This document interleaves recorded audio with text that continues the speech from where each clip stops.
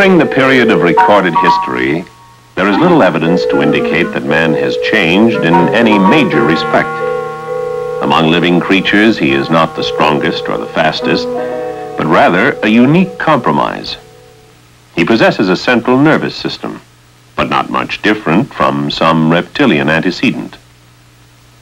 He has a circulating system with warm blood, but not much better than that of any other mammal. He has a digestive system that gives him a great foraging range, but even this is equaled by that of a rat.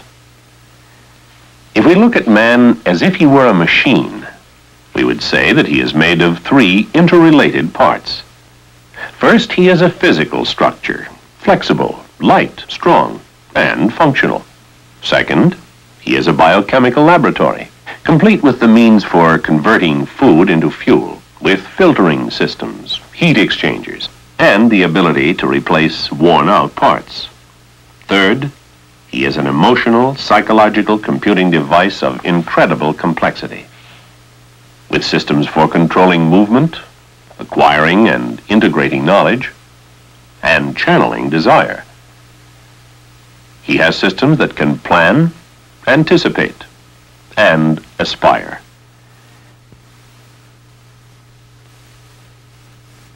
Modern man's aspirations carry him into new and hostile environments. Although technically better prepared, he is the same as he has always been. His mechanical, chemical, and psychological abilities are severely limited. When the demands of the situation exceed these limits, man breaks down. The result? An accident. When we look at man as a physical structure, we see that he has a remarkably strong, light frame, that he is a mechanical system of levers and balances, flexible, resilient. But in spite of his abilities, he has many built-in limits. He can only reach so far. He can train himself to do involved actions requiring coordination and timing, but he cannot perform maneuvers which are too refined. He can only lift so much.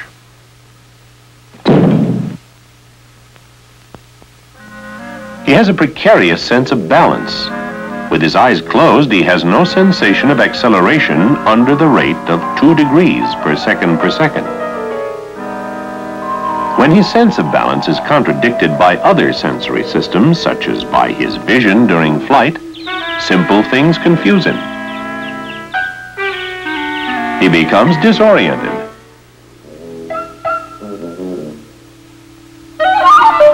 And may get vertigo.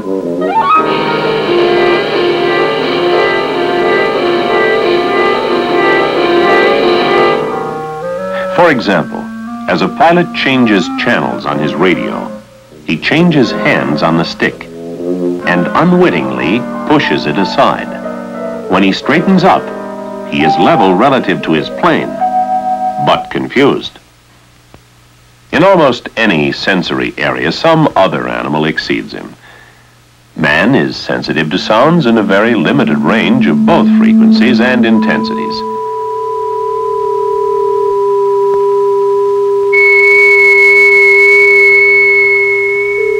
Man's noble companion and best friend hears much higher frequencies, above 20,000 cycles per second.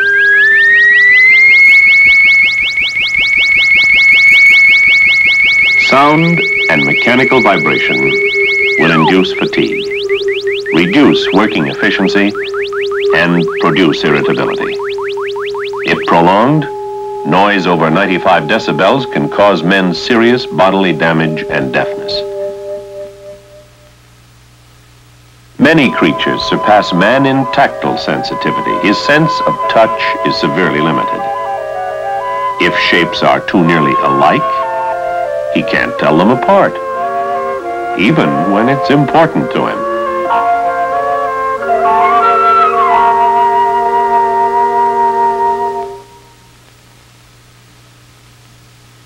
Modern man protects himself against his environment by designing easily handled mechanical equipment to correct for his limitation. But if it gets cold, his tactile sensitivities are dulled, and his hands may become totally useless.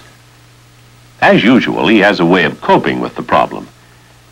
But with gloves, he can hardly rely on touch at all.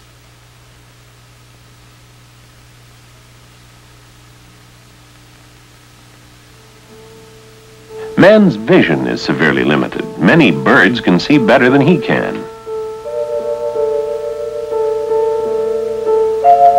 Man can only see so far. The size and shape of objects must be easily identifiable to be interpreted. He has problems with color and low levels of illumination. His visual world is full of optical illusions. He brings his own emotional attitudes to what he sees, and this may delude him.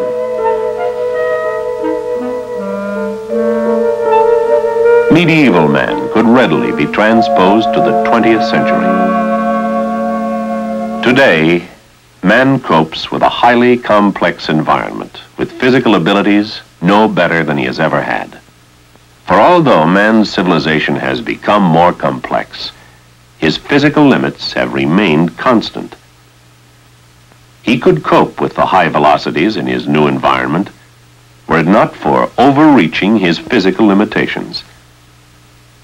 Because he uses equipment in a way that exceeds his real ability, he makes errors of judgment, not only deadly for himself, but for others. Perhaps the most vital physical limit of man is the fact that he operates in time. A standard time sequence starts with the perception of information through his sensory systems. Then he interprets this information, compiles and integrates it with other information and past learning, and makes a decision. Finally, he responds with action.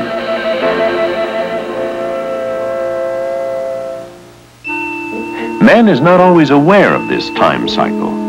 For example, when a light stimulus strikes the eye, and from there is transmitted to the brain in the form of a nerve impulse, a measurable lapse of time occurs, as much as 0.3 of a second. Recognition takes still more time, perhaps a half second or more. Then the evaluation, interpretation, and the decision all take more time, about a second. After the decision, his response takes several more tenths of a second. There is also a time lag as the machine responds to the control, and another for the aircraft to deviate from its flight path. If two aircraft were on a collision course at 600 miles per hour at 4 seconds before the point of collision, these aircraft would be 1.3 miles apart. If excessive time were taken in any one of these steps, if the pilot were to look into the cockpit, look outside, and then refocus his eyes on the instrument panel, this action would take about 2 seconds. 2 seconds more than he has. A collision would be inevitable.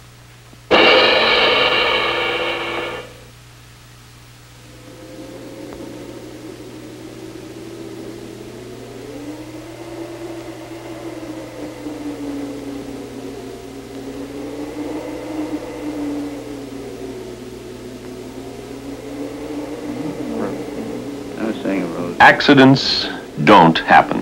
They are caused.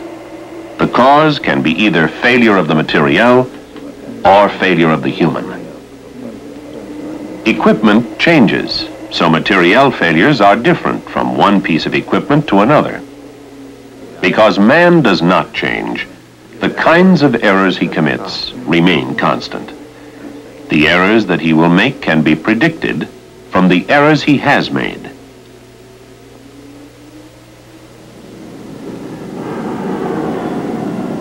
It was a beautiful morning, and I was scheduled with 2 other instructors for a pre-brief 3-ship student formation training flight. The leader and his wingman got off on schedule. Because of oxygen difficulties, my takeoff was delayed about 15 minutes.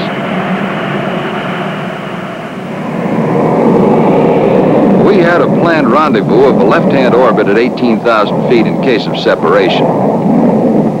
After becoming airborne, I climbed to the rendezvous area with 100% power and picked up the leader in his left-hand turn. Now, the lead ship was in a bank, and while cutting him off with a join-up, I saw my rate of closure was excessive. I cut power and increased my angle of bank, fell into trail position.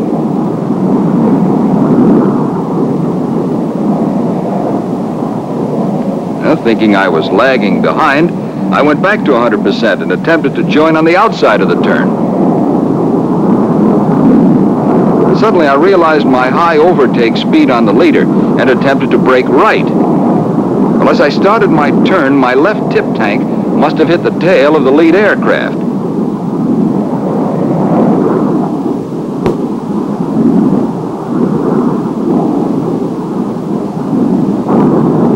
He went into a violent roll and started to spin. I saw he couldn't recover, and I called him to get out of it. At about 10,000 feet, I saw both the student pilot and instructor eject. So I started checking my aircraft for slow flight characteristics. Well, apparently I was all right, and so were they. But moments later, the aircraft impacted near the gunnery range. No one fatally injured. Cause of accident? Lack of knowledge. A man unaware of his physical limits as they apply to high-speed aircraft. Can you imagine what his life would be like now if the other two men had died in that crash? Here at the Air Force Safety Center, accident reports come in from every area: flight, ground, missile, and nuclear. They've been coming in from the day in 1942 when General Hap Arnold learned he was losing more aircraft in accidents than in combat. These men analyze them and try to develop a set of criteria to help keep you safe. They say, you must be aware of and accept the physical limits of man, and a man can only reach so far. We were in the process of transferring liquid nitrogen when it happened. We were both experienced men. We came into the missile program from the beginning. We had performed this operation many times. We knew the danger, all the statistics, how many seconds it takes for nitrogen to incapacitate. We always used the buddy system. My buddy was a lot bigger than I was, and, well, I kind of followed his lead.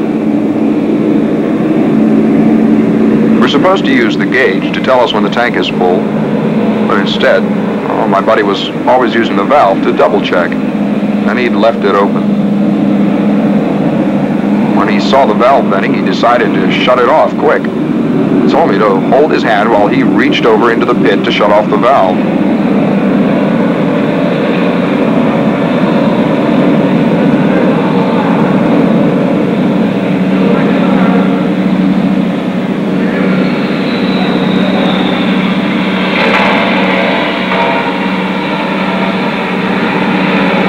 The valve was just a little out of reach. It was just a little out of reach. The unwillingness to accept a simple, obvious physical limit ended in sudden death.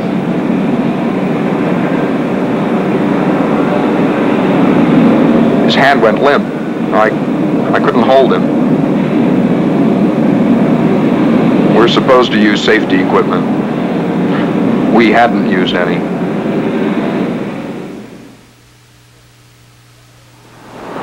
That's a pretty deep hole, about 170 feet. I guess I was one of the first men assigned to work in the silo. And at first, I liked the assignment. We've got an elevator that goes up and down the length of the big burn. Whenever the elevator moves, this bell rings, and it goes on ringing until the elevator stops. It makes quite a racket, but it keeps you on your toes, and no one has ever got caught under it. We have a public address system down there, too. It's a little hard to understand because it echoes through the hole and there's a lot of background noise.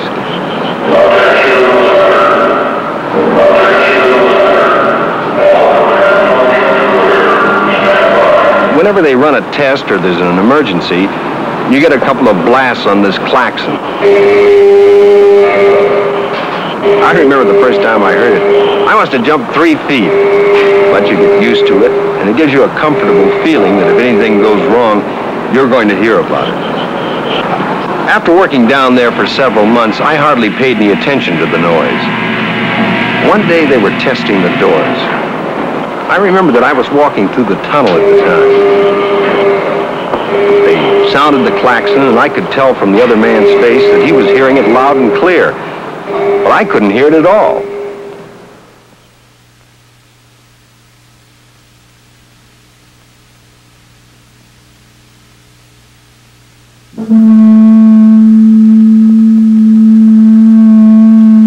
The flight surgeon told me I was going deaf. I needed treatment.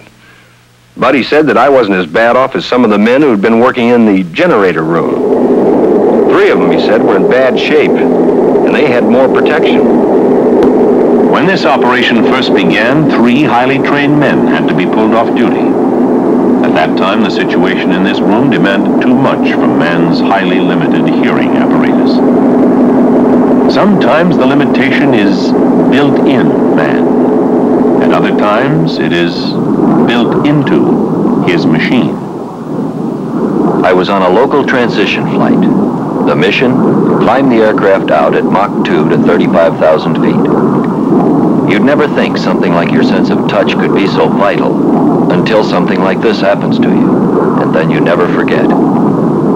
I'd made a normal takeoff and afterburner climb to 35,000 feet, leveled off and continued an afterburner for about 30 seconds. When I changed to full military power, I noticed the exhaust nozzles failed to change from the wide open position. I then tried the emergency nozzle handle, but it didn't actuate. I attempted to relight my afterburner, but was unsuccessful. Full military power would not maintain my altitude, so I set up an emergency landing pattern. In order to increase my glide, I delayed lowering my landing gear until approaching the runway. The aircraft was sinking rapidly in the flare. I reached for the emergency gear handle and pulled the drag chute handle instead. The drag chute pulled the aircraft to the ground, and he landed 4 feet short on the overrun and skidded 6,000 feet down the runway. A case of design which did not anticipate man's limited ability to discriminate in an emergency. 2 similarly shaped handles activated by the same motion, by the same hand. The result, momentary confusion and a damaged aircraft. There was no emergency here. The crane operator was highly qualified. He had operated a great variety of cranes. This was one of the easy jobs. The non-com directing the operation pointed to the wires looming overhead. The crane operator sized up the situation. From where he sat, there weren't any problems. No sweat. But the crane operator's vision failed him. He had misjudged the distance by a hair. When the crane touched the wire, the men holding the equipment were instantly electrocuted.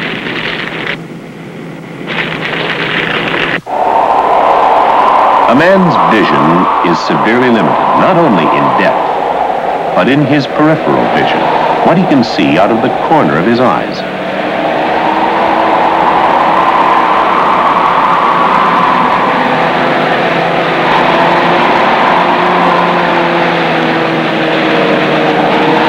It was a cold day, and the men were dressed for the weather. As the aircraft turned, the tailwalker misjudged his position and disappeared behind the huge wheel, so he could no longer be seen by the crew supervisor. Before anyone knew it, or could do anything about it, he slipped under the wheel and was crushed to death.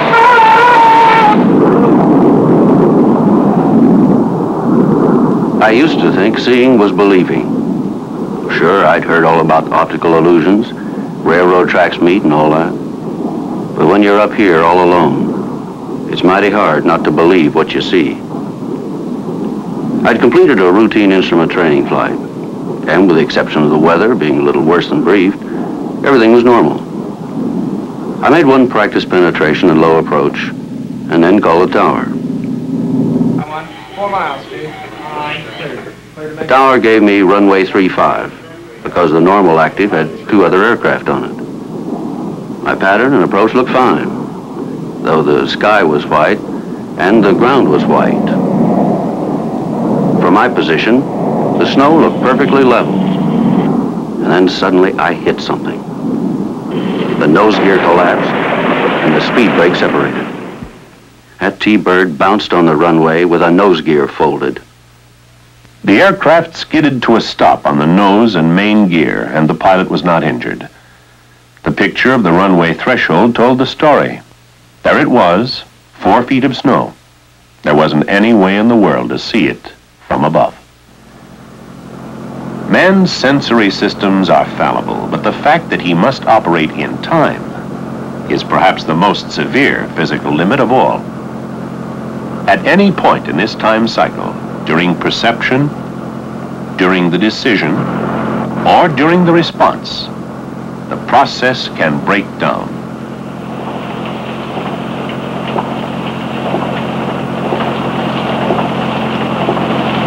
It was raining pretty hard, and I could feel this guy coming up behind me, and he was in a hurry. I decided I'd rather be behind him than in front of him, so I slowed down. I saw a car coming in the distance. Before I knew it, this maniac was trying to pass. I slowed down even more. He made it. Then I saw him lose control of his car, go off the road and hit a tree broadside. Killed him instantly. A closer investigation of this accident revealed that his tires were bald, no tread, and on a wet road. Here was a man who didn't know his own physical limits or those of his machine. Whether you're coming in for a landing, about to launch a missile, or merely driving home after a day of hard work, be aware of and accept your physical limits. After all, you're only a man.